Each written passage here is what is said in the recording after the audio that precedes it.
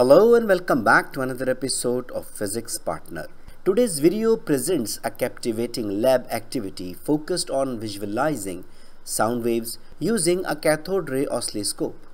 This insightful demonstration, originally created and owned by Cambridge Assessment International Education. One way of measuring sound waves is by the use of cathode ray oscilloscope.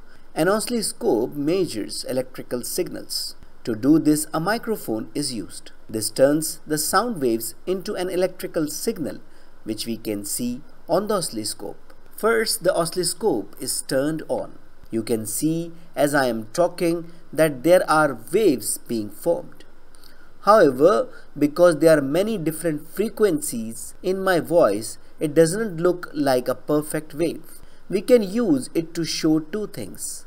When a high-pitched sound like a whistle is produced, the waves bunch up. This means this is a high-frequency sound. As a lower-pitched sound is produced, the waves spread out. This is low frequency. Loud sounds like shouting create a different effect. Notice that the amplitude of the wave, that is the height of the wave from the point of equilibrium, is too big for the screen. Quiet sounds like whispering create small amplitude waves. Higher frequency sounds mean the waves are closer together. This means they have a short wavelength.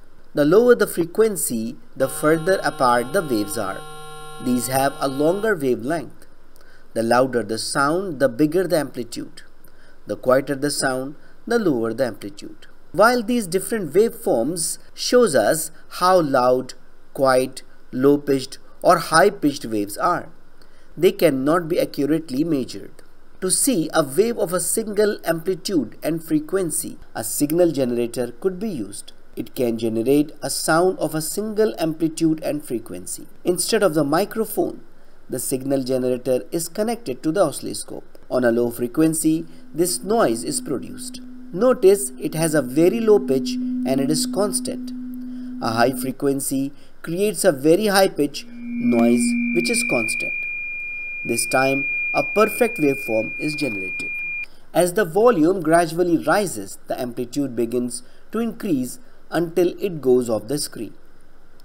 As the volume is reduced, the amplitude decreases.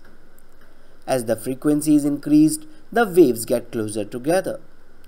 When the frequency is reduced, the waves become further apart. By understanding sound waves, tests can be planned to show how they move through different mediums. So I think it's enough for today.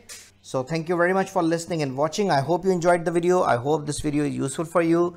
So take care of yourself and don't hesitate to write an email if you have any question, query, suggestion, and even classes are required. Take care of yourself meanwhile. See you in the next video. Goodbye.